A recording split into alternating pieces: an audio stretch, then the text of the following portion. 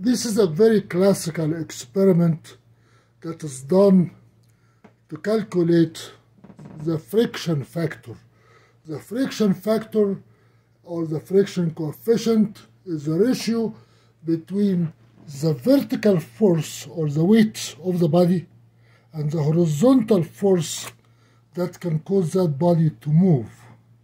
In this case, as you see, we designed a truck here, or a vehicle, a combination vehicle. We have a bucket here, we can put some weights on it, and we have a pulley for the cable to go over it. So when we put weight here, that weight is going to pull that vehicle this way. How much weight do you need horizontally to pull how much weight that's vertically? Suppose you have something that has no wheels. You try to compare something that has no wheels like this, and you try to push it. What is the ratio between the weight of this body, that's the vertical force, and the horizontal force that can pull it on this surface? So the friction coefficient is determined by the kind of the surface and the kind of the object on the surface. In this case, we have wheels on the truck.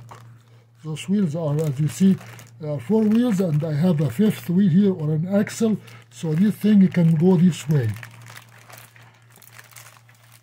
It took me a while to figure out how to make it, to align it like this, so it simulates a real truck.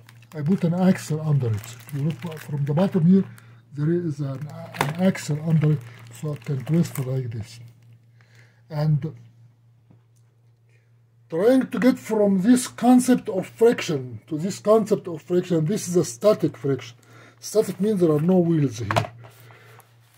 So you have an object, and you try to determine the ratio of the weight of that object and the weight that can pull it in that direction. You divide them, you get the friction coefficient or friction factor. What is the difference between a moving vehicle that has wheels and a vehicle that has no wheels? For example, your shoes has no wheels. So what's the difference? The difference is very simple. Suppose these wheels are reduced smaller and smaller and smaller until they become 0. In that case, that kinetic friction will simulate this static friction. You can assume in the static friction you have wheels here in the bottom, but each one has a diameter of 0, which is almost the molecules of the body. So that surface will create a lot of friction because the wheels are the granules of the particle. When you push it this way, it's going to cause a lot of friction. In the kinetic states, this is, suppose you have an engine here, we replaced the engine with a cord, we apply tension to it, and that cord will simulate the driving force. You need to find out how much driving force, how much pulling you need to pull how much vertical weight that is going down. That is the friction. Why can't this body generate heat like the body that has no wheels? It's because you created here a couple or angular momentum. So instead of converting the friction into heat in this case you're converting the friction into kinetic energy.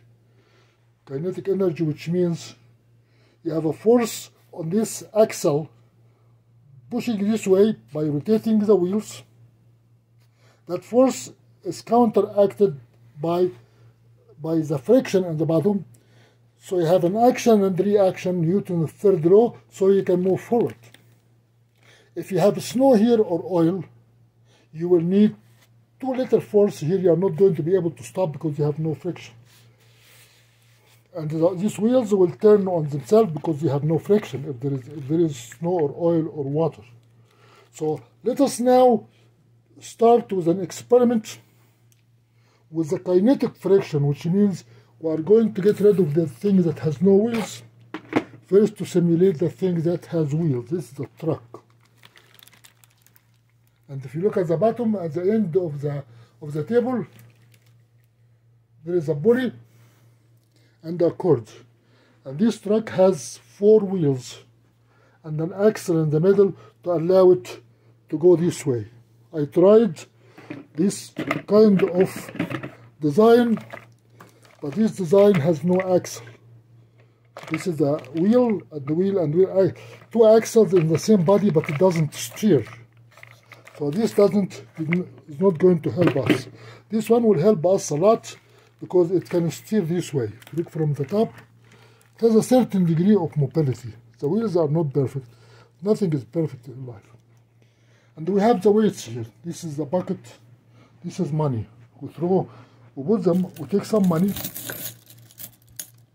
and we try to see how much money you need to put in this bucket. And this is the weight. Now, we try to figure out how much. You can look from this distance while I am moving my camera. If I put slow,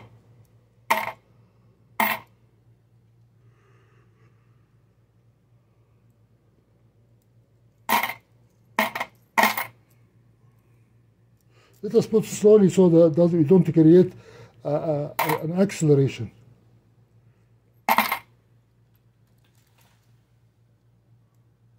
So the friction started to start rolling.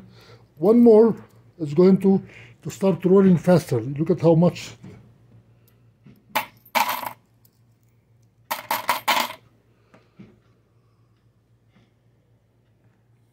We need more money.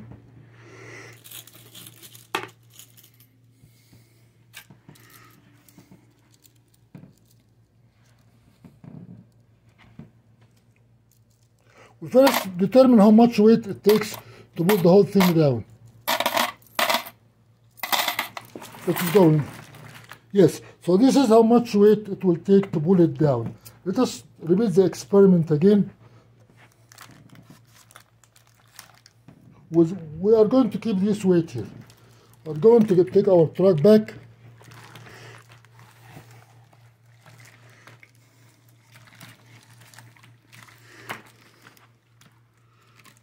Yeah, that is a bucket. The bucket is filled with coins.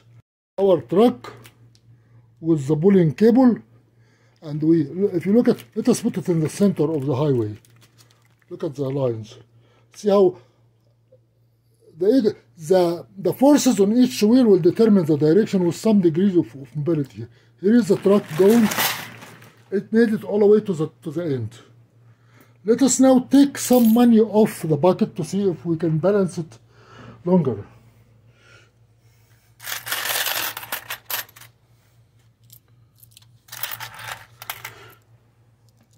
That may be enough.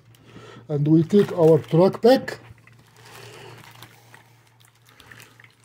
We try to figure out the ratio between the horizontal force and the weight of the truck without changing any factors against this surface.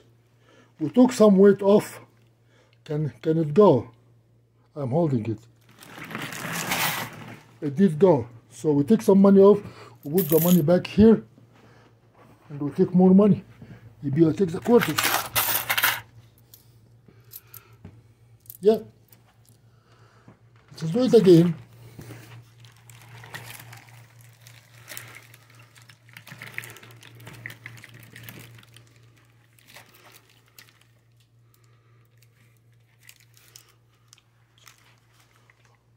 Without any pushing,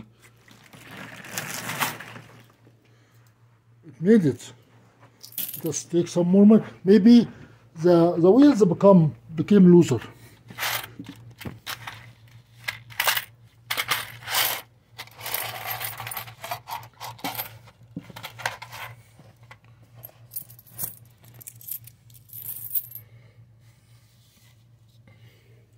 I don't think that will move it.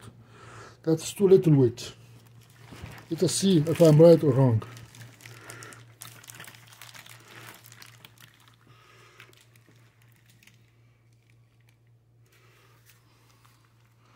will move my hand slowly.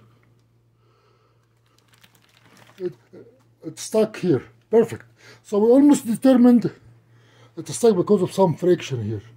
But if we put little more money from the carpet to the bucket, we might be able to initiate more acceleration right here.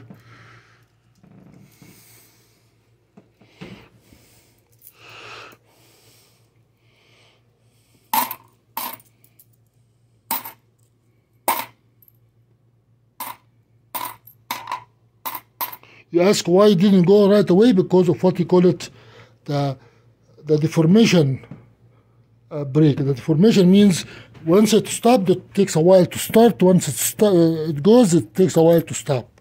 That's a deformation. The deformation of this pulley is the deformation of the wheels of the truck. That's the only thing left now. Can that start? It's about to do it.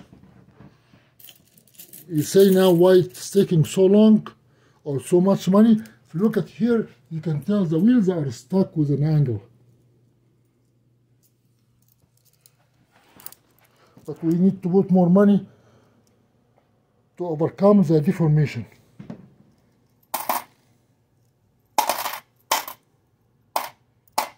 You can tell there is a deformation right here.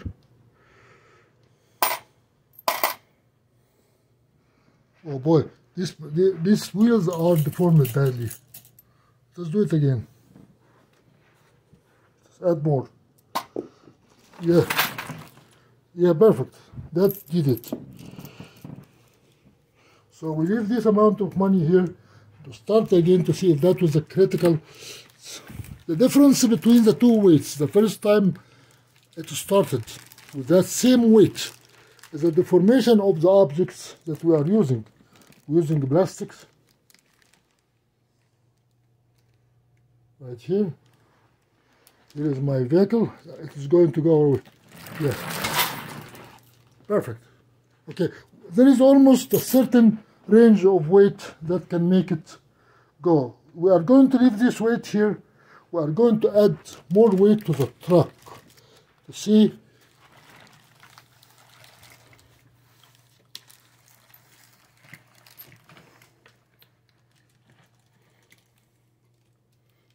Stopped.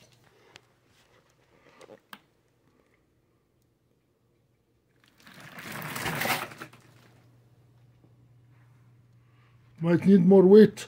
We did not change that weight. We will put more heavier weight to see if that will make any difference. Because of the rolling, the horizontal forces are not that much.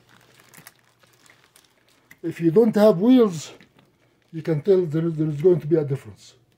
We can put more weight on it. Here, we put something in front of it to see that has no wheels, to see if that's going to stop it. It stopped it here, but here where? Here where the bucket went to the floor, because it did not have enough momentum.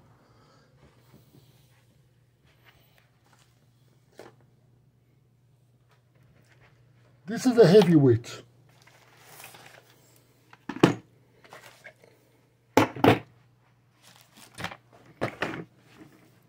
We are going to put this heavy weight right here. This is a pack of cards.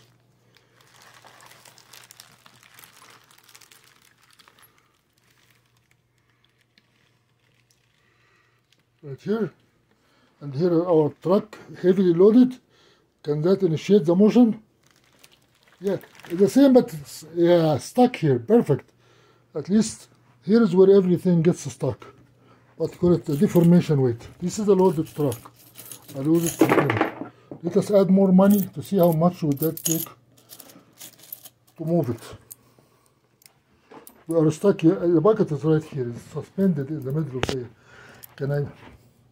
If I put some money here,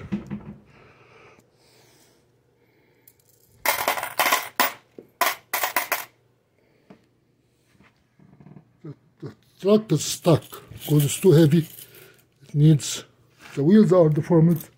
It needs more form to overcome the inertia.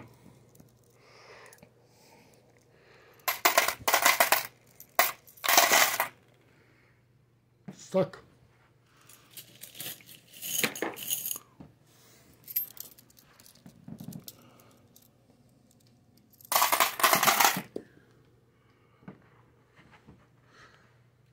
More money.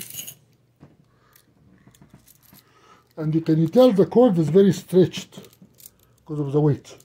We have still a distance from the floor.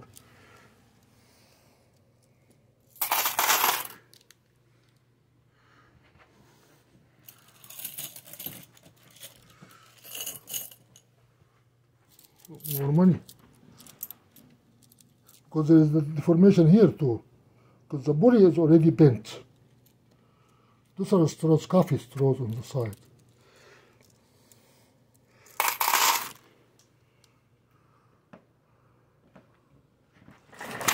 Yes, good. That will do it. Let us do it again with this weight to see if that will start the motion from the end. Let's take this weight all the way back. I can feel it with my hand, it's heavy. And you look at the cord, this is a stretchable cord.